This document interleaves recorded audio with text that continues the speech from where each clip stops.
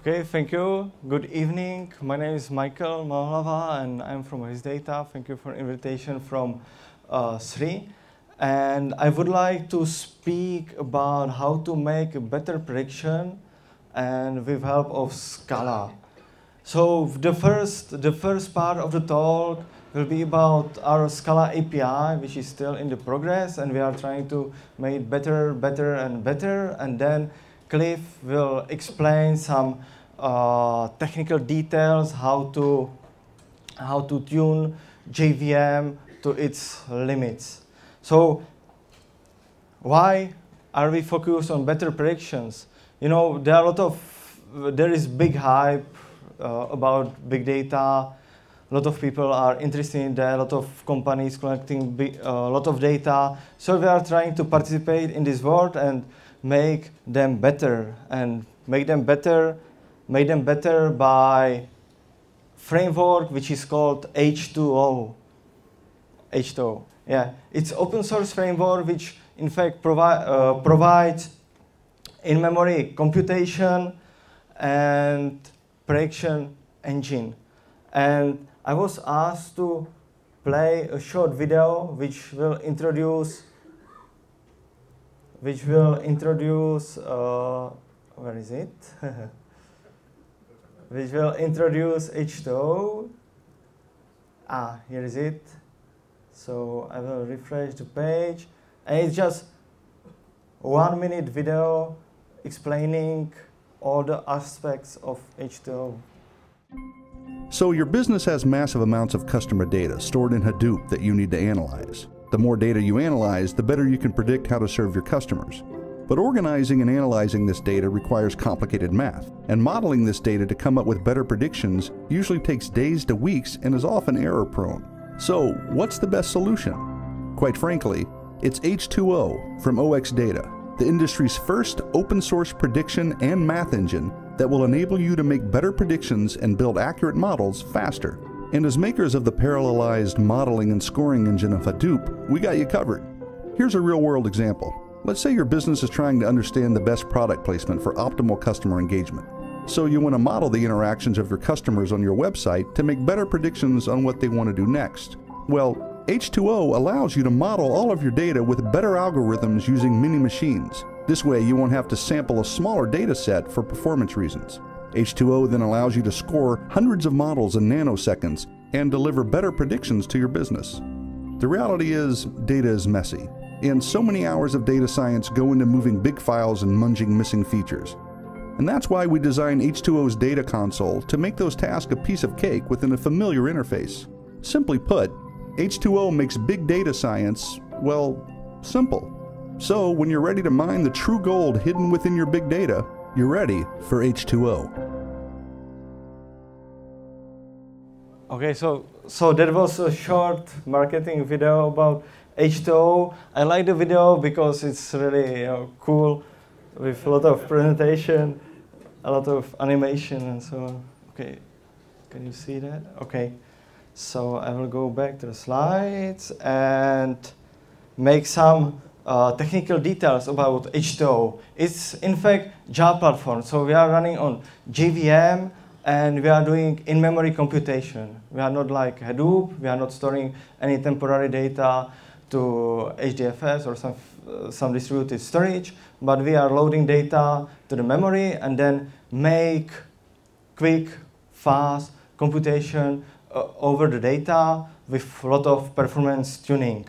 This in fact supports different styles of programming, but a lot of people for this kind of computation are using MapReduce style, so it's also our paradigm which we use, but internally we use Fortune framework from Doug Lee. And the whole platform is accessible via different clients.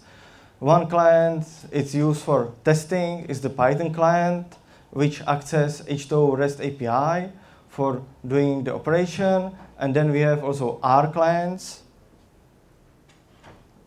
R client, which use the same way how to access all functionality of H2O, but there are some limitation of REST API which we cannot cross. So we also provide Java API, which is a little bit lower level API, how to compute over the data, and that's was the reason why we also want to introduce the Scala, some Scala access to this API. Because if you look at the example of our internal API, it was designed, or it is designed to be performant and really allows you to access whole data distributed across the cloud in low-level way. So a lot of users are confused by this API. You can see there are a lot of weird words like chunk or set zero, at zero, and so on. So we would like to cross this low-level API and provide something higher level, and the higher level should be Scala API, which should encapsulate this low-level API to nice domain-specific language, which we called Shalala, according to some restaurant in Mountain View, which sells soup. So yeah, it's favorite restaurant there. So it was nice idea how to call the language. So in fact, Shalala is Scala DSL or internal DSL based on Scala language, which make abstraction over our low-level computation API. And the goal of this API is just to make writing MapReduce or computation tasks easier and also manipulate with data in easy way. But still, we want to stay in JVM. We don't want to publish the operation via REST API because we already have this API. We would like to stay in JVM and make the best of JVM. And then there is also nice integration of REPL into our H2O, which provides a way how to play with this Shalala. So what are the basic concepts of this Shalala DSL? We play with tabular data, with frames, and if you are familiar with R, you perhaps know that frame is abstraction of data which consists of vectors or columns. Each column has a name and data type and obtain the data. So we took the same approach how to represent data in Shalala, and we call that distributed frame. And in fact, the data in the frame are distributed across your cloud. I will speak about that later, and perhaps Cliff will clarify this in his technical talk. Then this is frame, distributed frame is the first class entity which we need to operate over.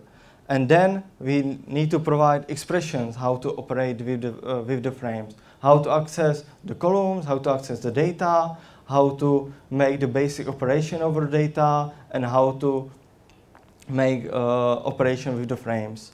And also the language should provide easy access to our low-level API. So if there is some functionality which you cannot solve with Shalala, you can still switch to low-level H2O API and just implement your functionality via Java API. So for frame operations, I will just summarize several of them and then show more of them during the demo. But they are divided into obvious steps. You need to load data, parse data, then you need to select columns or manipulate with the columns. Then you need to store data into our internal store H2O is using internally DKV store, which is distributed over the cloud. So DSL also provides the functions, how to access this DKV store. And so there are simple operations. And in this case, we are motivated by R, because a lot of data scientists knows R, and they can develop they can develop not only simple analysis in R, so we would like to provide the similar commands in our Scala DSL, that if data analysts come, look at the program in Shalala, it can read the program and decide what the program is doing. And then we have, of course, some distributed operation. So we provide currently just 3 of them. You can still switch to our low-level API, but currently we provide a map just for mapping one given operation, given user method over the data, filtering and collecting. And you can see that the API is still a little bit ugly. I will speak about that later, that there are some limitations which we need still cross. But we are still working on that. So how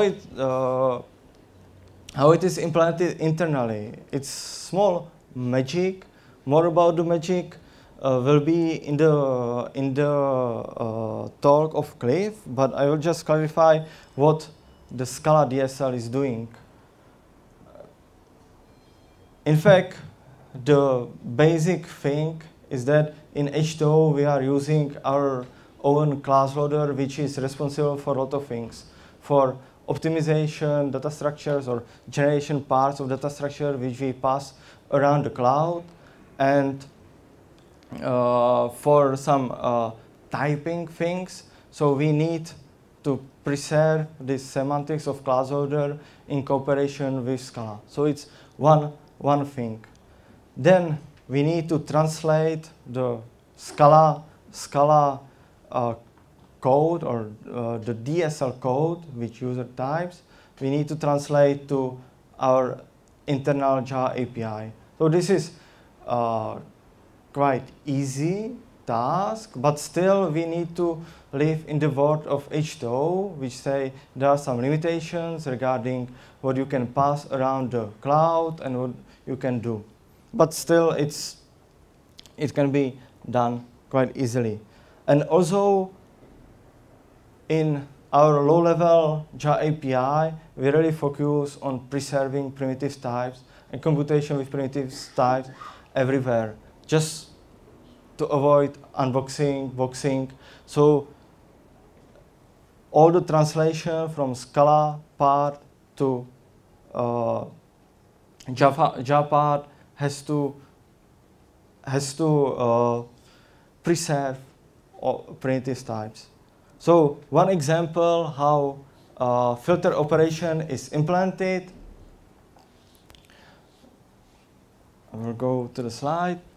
And filter operation takes, in fact, functor which is mapped over all the values in the frame. It's one kind of the filter operation which we provide. And you can see it's a little bit ugly. Normally you would expect here some kind of closure, but currently we have to be nice to our class loader. So currently this closure is encapsulated in our data structure, and the code is translated to low-level H2O API. I wrote this example in Scala just to see what we are doing internally, but the same version you can find in Java code. So in fact we have MapReduce task which runs around the cloud, look at the data, and run given operation. The MapReduce task, as it's MapReduce task, so it has two operations, MapReduce. We are taking classical MapReduce approach, so mapping over the values. The values is a chunk, and chunk, in fact, is part of data, which is distributed over the cloud, and it contains the rows from the data set. And on the data, over this data, you can do a lot of operations. And then, for example, here, there is no reduce stage because you don't need to reduce data. You just need to compute something. In this case, we are filtering the values, so we are just appending to a new vector the values which satisfies the predicate. And then there is some technical magic that you have to preserve the naming of the vectors in the resulting frame, the types, the domains of the vectors, and so on. More about that, I think, will be in the talk of Cliff. And I think it's time for demo. So I will try just this. So what I did, I launched one instance of H2O.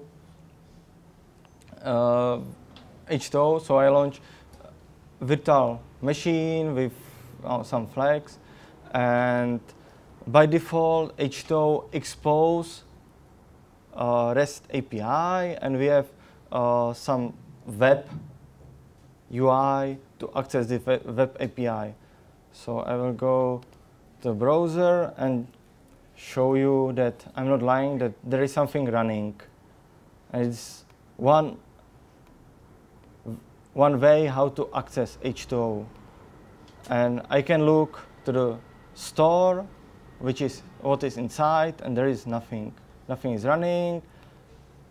And I can look to the cloud status. So I'm running the cloud of only one machine here on this machine.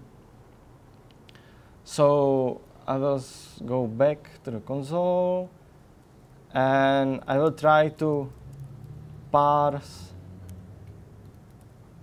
some data.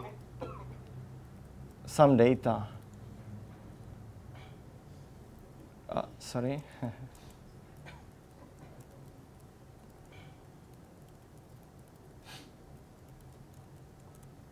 So I parse a simple data set, which is one of the favorite data set designed for prediction. And in fact, the data set contains 8 columns and 406 rows. And you can, just to believe that I load something, I will go to web UI and show you that there is some data loaded.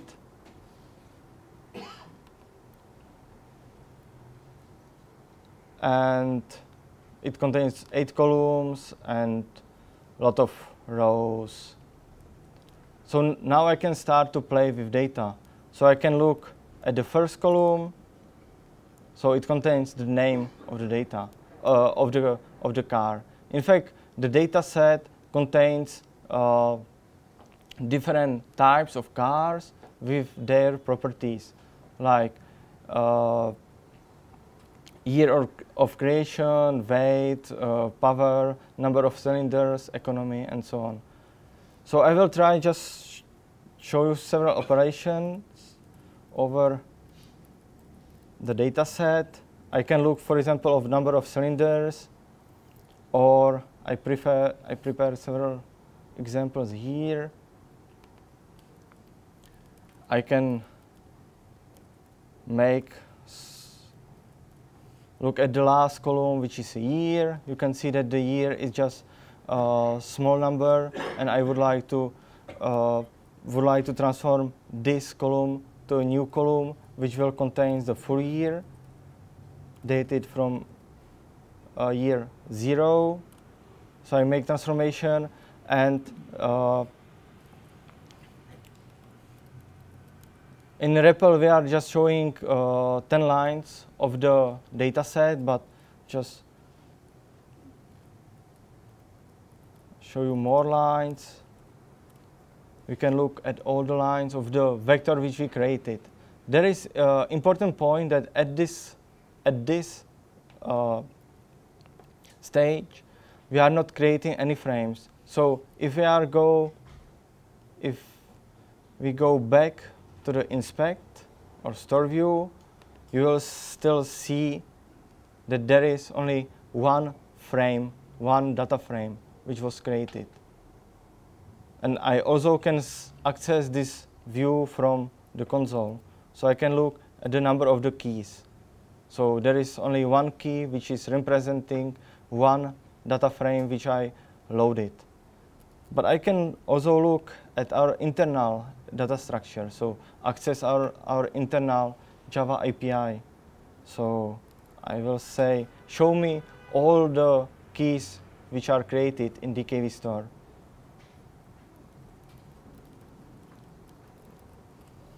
So you can see that there are a lot of technical or internal keys which are in fact representing the parts of the data which are normally distributed. Now they are just stored in one JVM, and also the parts of data which represent the vector which I created in REPL.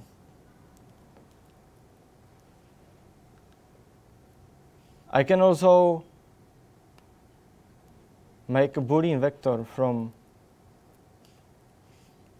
filtering all the cars or accessing one vector and making a Boolean vector saying this car has more than 4 cylinders or less. And internally,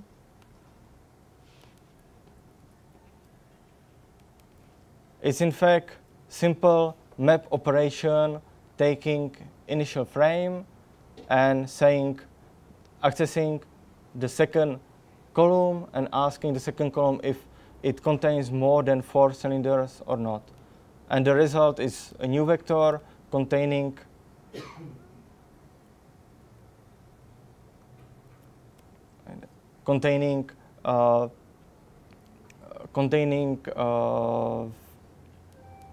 Boolean values. And I can, in fact, compare both columns, both created vectors, and just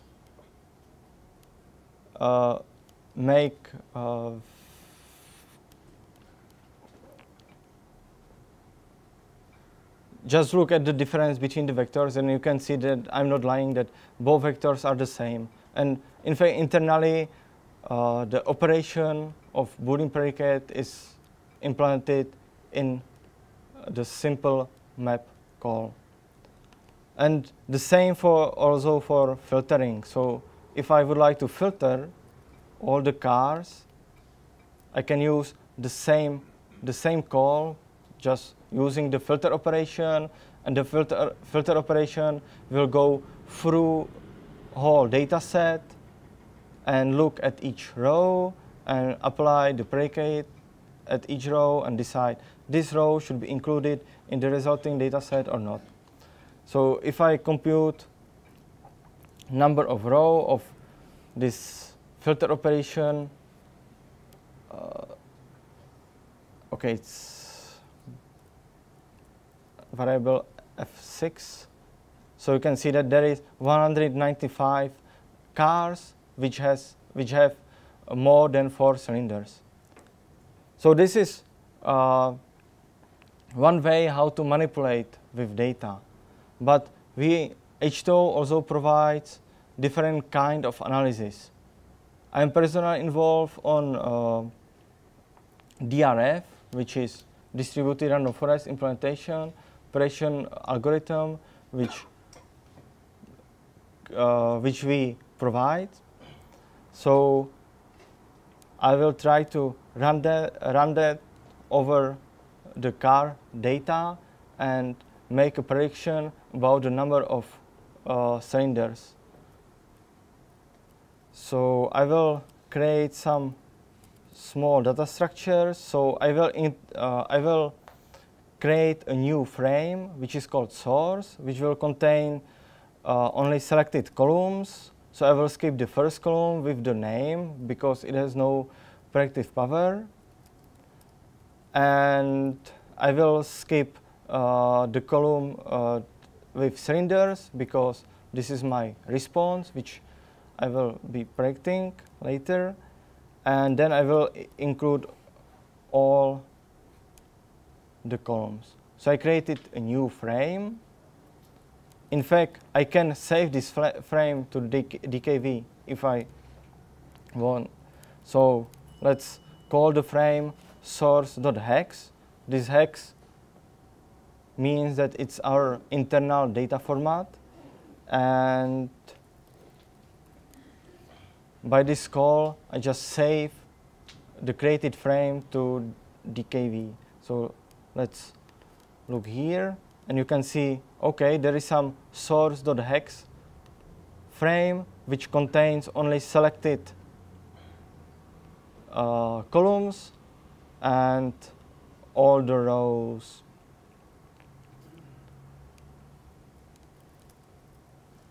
Then I will take the second column with the cylinders and create a DRF model based on this data set. By this call, I'm saying take the source, build a random forest model over the source, and the response column, which is an objective of the prediction, is the second parameter of the call, and the last parameter is the number of trees which will be generated in the resulting random forest. I switch on the logging, so you will see that it's something. The engine is doing something, so I will launch it, and you can see there are several log messages saying, okay, we are starting DRF computation with these parameters, and then we are building a collection of decision trees and computing some errors over the tree and some properties. And the result of this call is DRF model, and it contains all the data which you need to store for this kind of models. I was doing regression, so I can take the model and ask the model what he thinks about the given data. And I will be lying a little bit here because I will use the same data as I was using for training. So it will give it, or the model should give really good prediction. So I will launch a scoring part of the model, and I will use the source data for the scoring. And there is one point which I have to stress, that the source, it does not contain the response column. So really, model has to look at the data and ask all the trees what the trees thinks about the data. And in this case, I am accessing our Java API. So the model is the object published by H2O, and the score method, it's not a wrapper from Scala, but it's really Java method taking a frame as a parameter. So I generated a prediction. And the result of prediction is the frame, but here I leaked the internal frame. So I will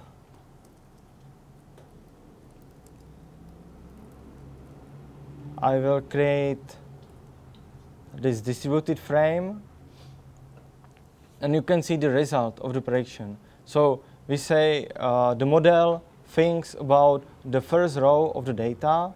So let's look at the first row of the data.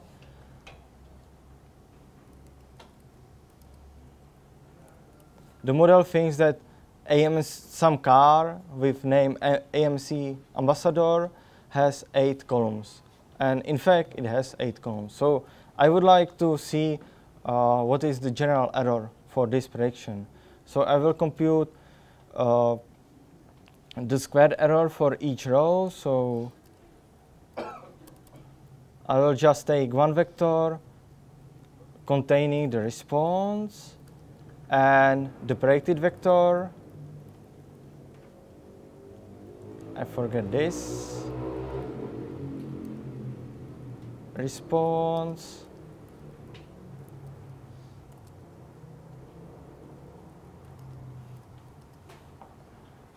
So I compute for each row, I computed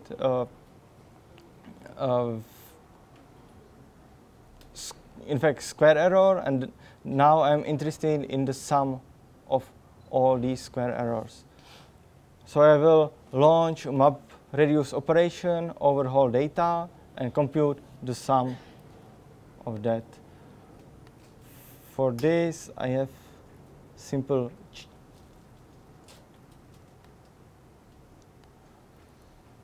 operation prepared here, and what I'm doing, I'm collecting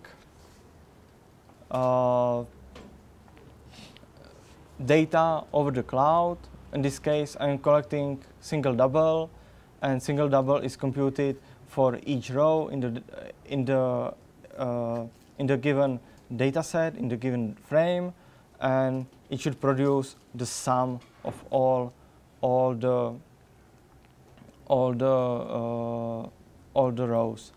You can see here that I'm using reduce operation, which in fact I can avoid in the future just by using nice types, which will implement the plus operation by default. So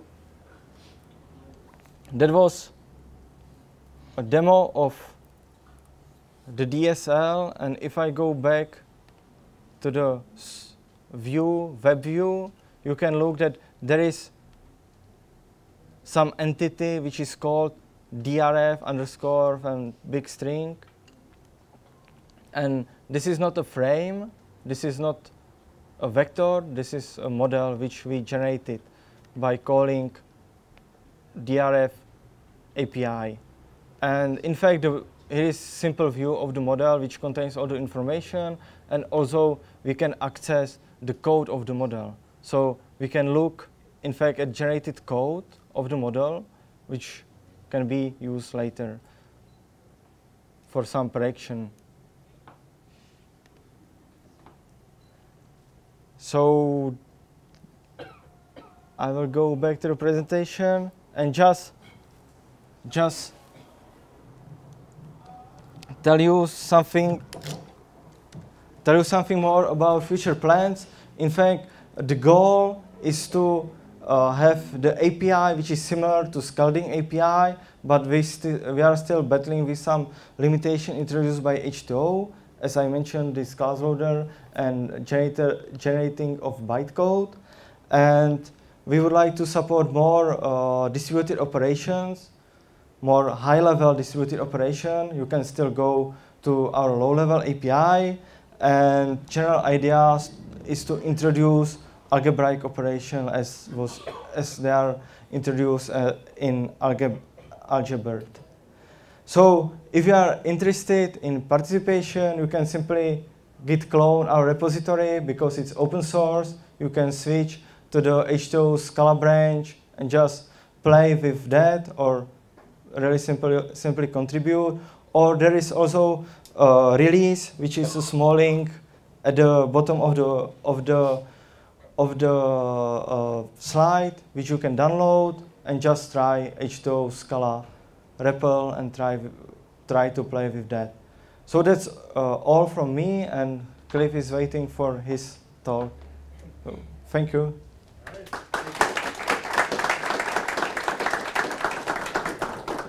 It's getting late, so I will go quick, and then we'll go time for Q&A. And so I will skip through a bunch of stuff that's sort of boilerplate here.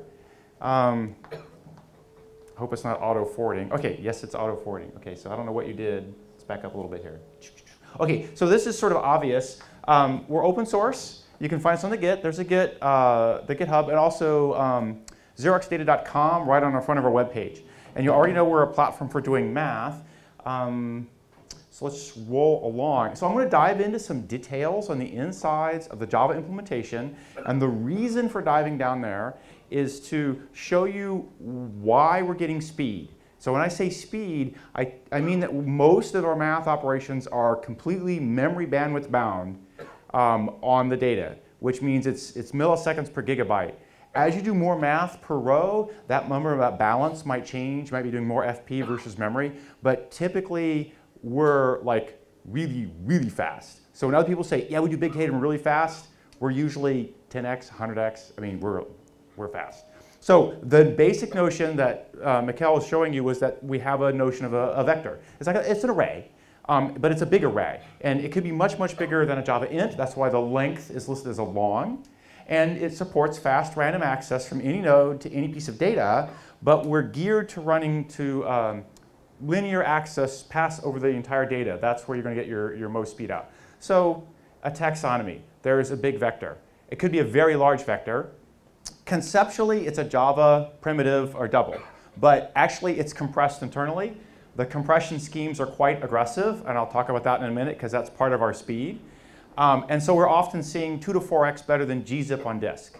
So better than gzip on disk in memory, while getting speed out of it. The vector is distributed across a cluster, and it's kept in the Java heap, not off heap, and that gets us really fast access to it from Java, which makes for very convenient programming. But it means you have to watch out for GC, and we've done that. We've taken our care that we can spill the disk as needed, and because we keep the data in very large arrays of primitives, typical GC costs are very modest. For a 32 gig heap, a full GC cycle is usually under a second, and they come around from time to time, but under a second, I don't care. Whereas new gen collections are, and they're blazingly fast. A 200 gig heap will have full GCs in over a couple seconds. Within the same heap, we'll have a collection of vectors. What was typically called a frame. And the key notion here is that we are aligning the rows within the JVM across this way, so that if you're talking about all the elements of that car data set, what year, how many cylinders that car have, what's its weight and displacement, all that data is local on one JVM, and you can do some math on it at memory bandwidth speed. So so it's a frame. And essentially, you can think of this as a tabular data, or it's a struct of arrays instead of an array of structs. That's the conceptual view of it. Within that big old pile of data, we're breaking up the vectors into chunks, where a chunk is 1,000 to 1,000,000 elements, depending. It's stored compressed, and the compression strategy is sort of key to speed in a lot of ways. Basically, more compression is good because we get more data per cache miss, and it's how long it takes to drag the data in from memory that sort of matters on things. They're all aligned going across, as I mentioned before, and so you can essentially think you're looking at a struct that you can read and write and toy with directly like it's a struct in Java. You can write to it as well as read from it. And we'll follow the Java memory model rules down the line all the way. That chunk is also the unit of execution. So one CPU will grab a chunk of rows and do whatever math you're asking for all across all those rows all in one set. And that means that it's also single-threaded on those rows. And so there's no synchronization games being played in the code that you're looking at. You're guaranteed single-threaded access to the rows that you're handed to. That granularity is big enough to cover all our control overheads, all the management costs of launching a thread to deal with a pile of data, and small enough to get good fine-grained data parallelism out of it. Because that's one CPU does that chunk, all the other CPUs will be grabbing their own independent chunks, and will typically light up all the cores across all the machines in the cluster, and it'll do the math in one big pass of the data and be done. Within this kind of taxonomy, H2O is handling all the communications and data management. It's handling all the communication between the nodes. As you do reduces, you have to roll things up across the cluster and so on. Within a single node, we're using Douglas fork join to do the chunk by chunk execution, where you're typically expecting a few thousands of chunks, more or less, depending on this volume of the data. And that's going to be round robin, however fork join does it across however many, 4, 8, 16 CPUs you have. We typically see we get really good behavior out of fork join, except for the cases I'll talk in a minute. So there's a taxonomy, there's a frame, it's a 2D table, where the cross is columns, typically hundreds, can be thousands, can be hundreds of thousands, but the rows will run on to the millions and billions.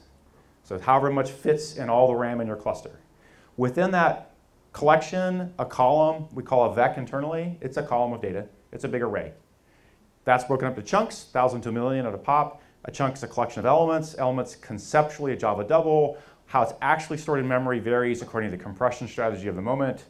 But you can ask for it back as a double value or as an int. And we also support like the notion of missing elements. This is really crucial for a lot of the data science stuff. So that said, the platform as a whole can be considered at a couple different layers. There's this layer where you use the REST and JSON that Michal talked about earlier. That's the layer where you treat the box as a big box for doing the cluster, as a big box for doing math. Load this data, run a logistic regression, run a random forest, get some results, cycle back around. Add columns, drop columns, manufacture features, run another model, score it, go again. You might be driving that from the internal H2O console. You could be driving it from Scala, but you might be driving it from R or Python or Mathematica or whatever.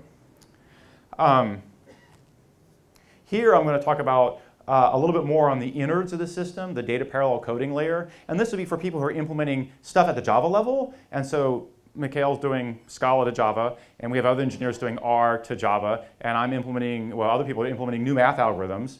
So whether it's k-means or gradient boosting or whatever, that's the layer that you would talk to the system at. And then there's more complicated stuff you can do if you want to get sort of heads down in the system. So I'm going to give 1 or 2 examples of the Java, but this is a Scala group, so I'm going to leave it at that. And then I'm going to go dive into some of the guts of the system and why things go fast. And then I'll stop, and this will be like a whirlwind tour of things really quick because it's getting late, and we'll just take a Q&A after that. So here's sort of the simplest map-reduce task that does something interesting. And this is an example from linear regression, and I'm just kind of accumulate the sums of squares of a particular vector. And so I'm going to make a map-reduce task. It has a map and a reduce. Map is a function which takes a thing of type A and produces a thing of type B. In this case, type A is a double. Type B is also a double, but it doesn't have to be. And the next slide will change it up a little bit. And reduce takes 2 things of type B and makes 1 thing out of it. And that's, it reduces your data, right? So this is a piece of code that will run at the memory bandwidth speeds across the cluster in like 5, 6 lines and compute sums of squares across the cluster, sort of just like that. I can have a more complicated example. In particular, I can have state. Here I've got my type A is a pair of doubles, and my type B is this Java object called an LRPass1, which has 3 internal fields. And the map call is go do something with all the fields. Let's go scribble on them. And the reduce is take a this and a that, so that this is implicit and that that's the other side of it, and it will do the reduction. And that will run across your cluster, doing all the right things. So within a node, the reduction's obviously doing 2 Java objects and squishing them together. But across the cluster, one of the Java objects got serialized and shipped over the wire, and then they got reduced on the other side. I'll touch this a little bit, and then we'll move on. For efficiency, we do a lot of we do batching. So a whole chunk is passed into a map call at once. And we typically write at this layer, but you can write this 1 line and it'll work. But at this layer, you can see that there's a loop over a chunk, which is 1,000 to 1,000,000 elements. And the .app calls here are doing the decompression strategy, which might vary from chunk to chunk to chunk to chunk, right? But this is typically a few clock cycles to decompress and pull data out. Then you do your math and you go on. The rest of the code was same as the last slide. So that's sort of it for the whirlwind Java side of things. And now I'm just going to dive into some technical concerns.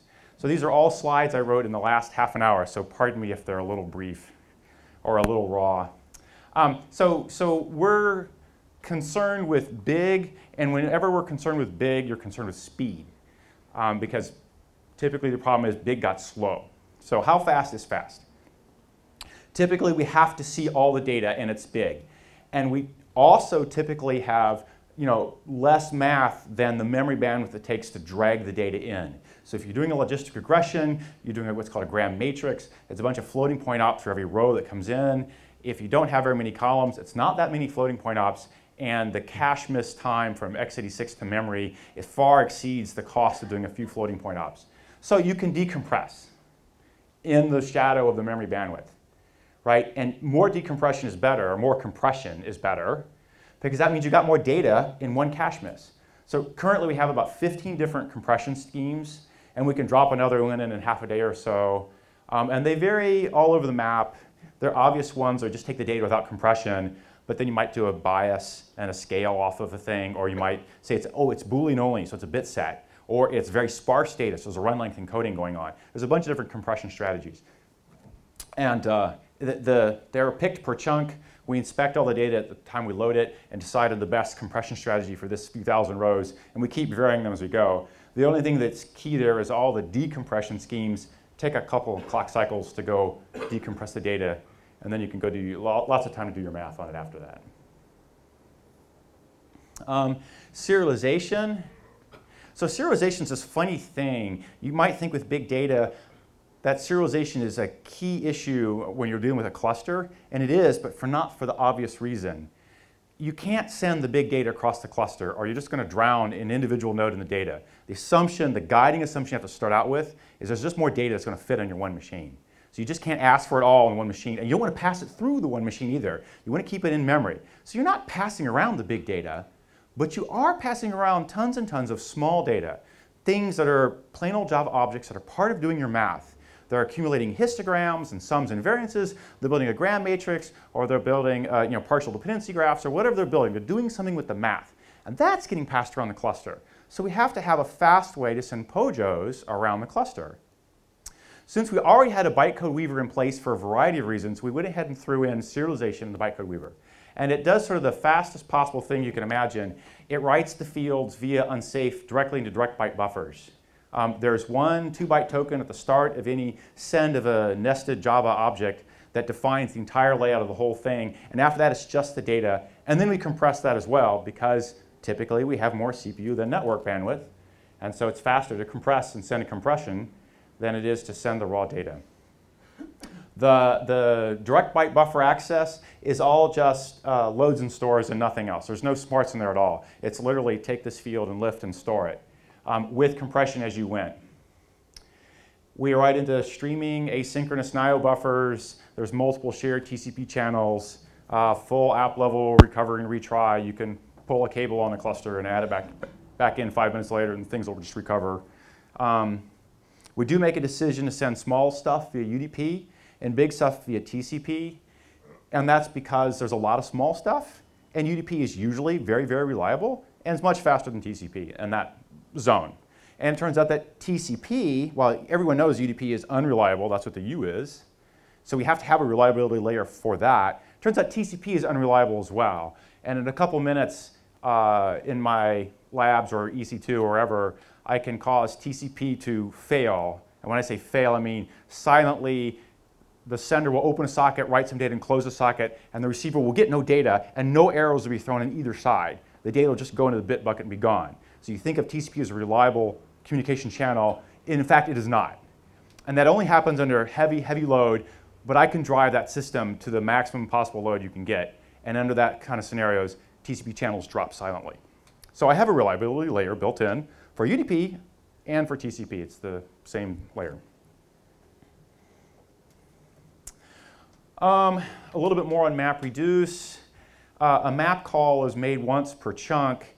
Typically, I have a couple thousand per node. More or less for the amount of data you've loaded, but if you've piled on a lot of data, you'll have thousands, maybe millions, and not millions unless you get really big boxes. And we're using fork join for the fine-grained parallelism.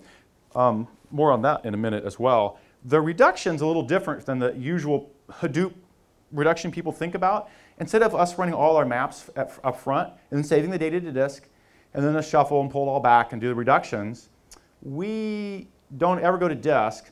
So we reduce early and we reduce often. Every pair of maps, when they're done, immediately a reduction happens. If another pair of maps are run and they reduce, when those two reduces are done, they reduce again immediately. So the reductions happen sort of incrementally on the fly as the data is, as the math is worked. So you always keep the data size of your final result crunched down to the smallest you can fit in memory, subject to the constraints of running as much in parallel as you can. Once you're done doing all the reductions on a node, it'll go, of course, over the wire, and you get a log tree rollup. People know what a log tree rollup is? Every pair of nodes in the cluster consider themselves buddies, and one of them is the parent of a tree, and the two tree parents are buddies and go up again, and you get another layer. Standard binary tree thing. So that the time it takes to do a fast math pass will be a log tree walk across the cluster, then everyone does their math, and a log tree walk back over, and you'll be network latency bound. Sort of the limiting, and that's one of the reasons I went to UDP packets for small data. If you're doing a small rollup, a small result, like you're computing the averages and standard deviations or linear regression kind of thing, you're going to have a small result. It's all going to run in UDP packets, and that is your memory, that is your latency on getting that job done. Fork join experience. I had some hard thoughts on this one. This is kind of fun stuff. Fork join is sort of a new framework in Java 8, but it's been around for a long time. And Doug Lee's been working on it for a long time, and I have a lot of respect for Doug, and he's done some really great stuff. And I think fork join really is good, but it has some interesting gotchas to it. The good stuff first, so there's a learning curve, and once you're over it, it's actually easy enough to write and use. We use it all the time. There must be hundreds, maybe 1,000 or more uses of fork join scattered throughout the code. So it's full-featured, it's flexible.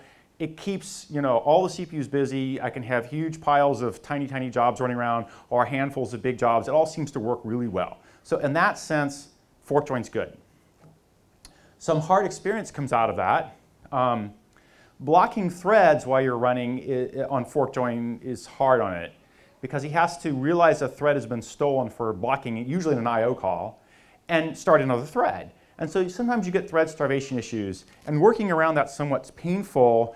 The recommended thing is to rewrite your code in a style that uses what's called counted completers, and now you're doing continuation passing styles. How many people here know what continuation passing style is? Oh, pretty good. Okay, so third, half. Basically, I'm writing continuation passing style in Java if I don't want to have thread blocking issues, and that's kind of painful to do. You'll find that buried throughout the code that happens in various key algorithms because it was just too hard to get it right and too painful to leave it sitting the way it is. There's no priority queues. There's this one big fat happy queue in fork join. But you have to have thread priorities for a variety of reasons. In particular, if you've got a web server and the web pages don't have any priority, they can't service a page. You can't even get a status update, a polling bar moving across your browser because all CPUs are swamped doing work. The web server can't get a, kind of clock in edgewise, right? So we built priority queues into the system. Built over the fork join layer, and that's also crucial in making the key value store go fast. Kind of buried under the hood, I think Michal mentioned it, we have a key value store.